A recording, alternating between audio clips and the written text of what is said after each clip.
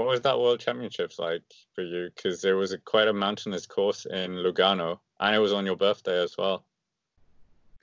It was on my birthday, and it was really a hard circuit. And on Wednesday, I did a long training with Jalabert, 300k, and I feel really great, and the legs are really okay. And I was really motivate for that day, and I feel okay. So I say, if I feel like that, then it's okay for me.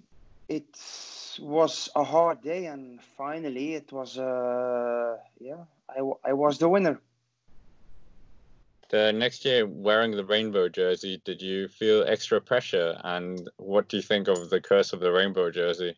There was always pressure around me, and especially if you won the World Cup jersey, there's more pressure. But I have already pressure before because I was alone in Belgium, so I have to defend the cause in Belgium, and I have to win. I have to do everything.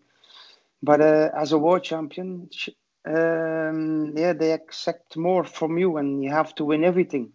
And that year I didn't won a monument, so I was in the breakaway in Flanders, and I have a crash. And in Roubaix I was in the breakaway with André Schmil and Moncassin, and I have a puncture the last section. So that was bad luck. It was not really, my condition was not okay, but I have just bad luck that weeks. But I won 15 races that year as a World Cup Cup winner.